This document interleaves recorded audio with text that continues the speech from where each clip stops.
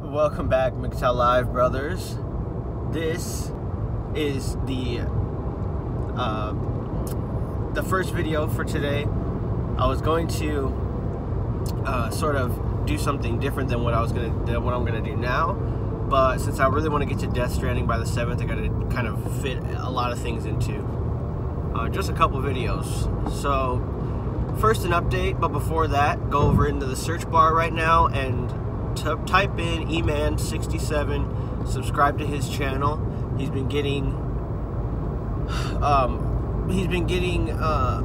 poonged by YouTube's algorithm, or their notification system has just been screwing him over. So go over, give that dude a like, subscribe, and up his viewers real quick. And then to my channel newcomers, thanks for taking the time to watch this video and watch my other videos.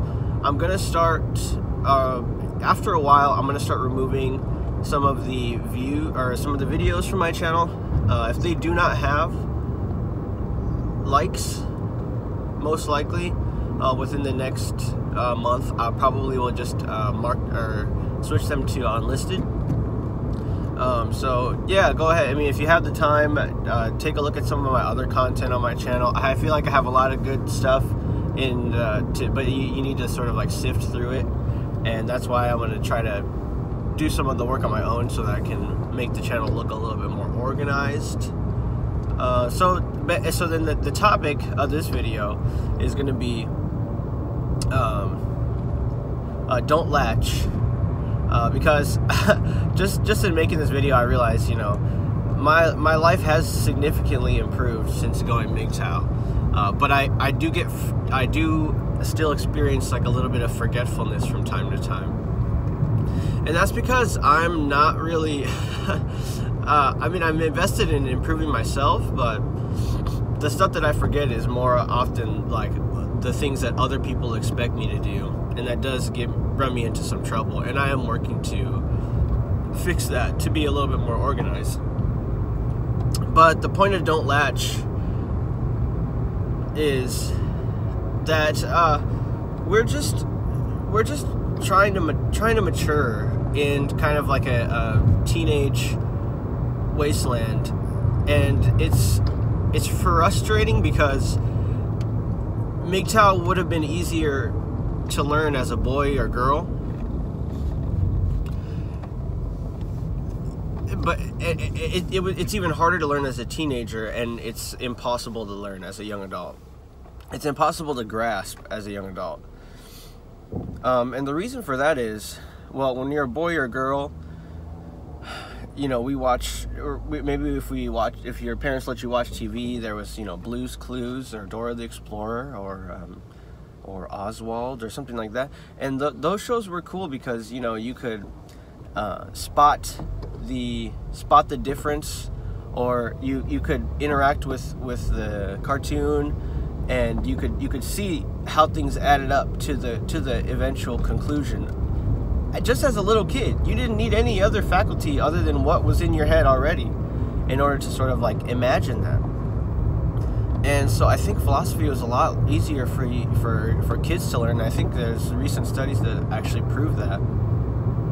But then as we get older, we get into high school and all of the influences that come with that.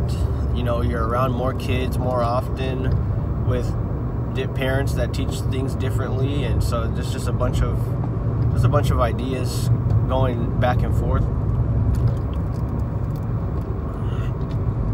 So then you have, junior, senior year, or whenever you start to go through that next stage in your life where you are curious about what being an adult really is. And I don't know, look at sort of like young adult literature. You have like Twilight, oh god, or like the TV show Teen Wolf, oh my gosh, like vampire love stories, werewolf love stories, zombie love stories. I think there's one that's a zombie love story. It's called like Warm Bodies or something. But the point of that is it's hard to get through to somebody who is really just hormonal and in their emotions. And as you get older, you tend to gain less control, or lose more control over your emotions, because your hormones are just raging, you know. And it takes a lot in order to sort of contain you. And that's why I feel like there is such an agenda on containing like masculinity, because it's hard to do when people are at a certain age, because there's just no way that you can communicate the philosophy of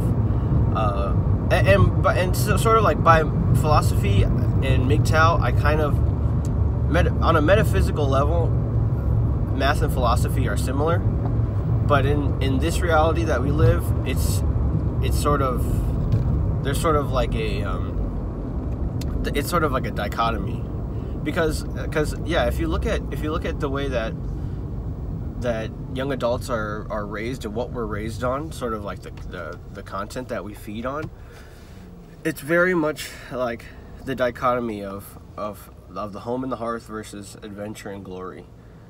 You know, the things that pull on you to be comfortable and the things that are pleasurable outweigh the things that are tough, are troublesome, are going to help you learn.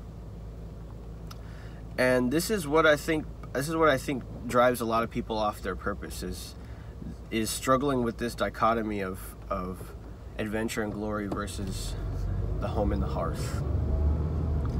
And so if you really know that this sort of life of comfort and pleasure is not for you, then you need to detach from any sort of emotional weight that is holding you back from discovering your true potential. However you go about doing that is sort of what MGTOW Live is about.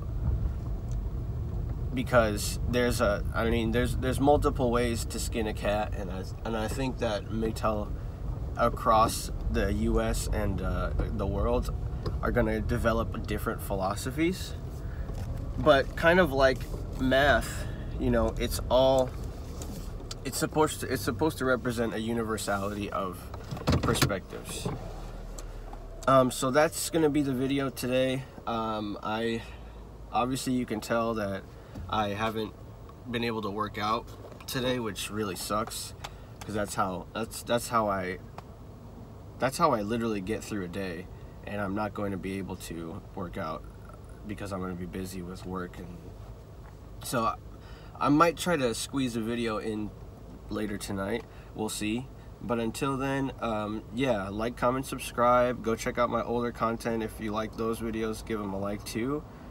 And be well, all of you. Take care, and I'll be there for you in the next video. Goodbye.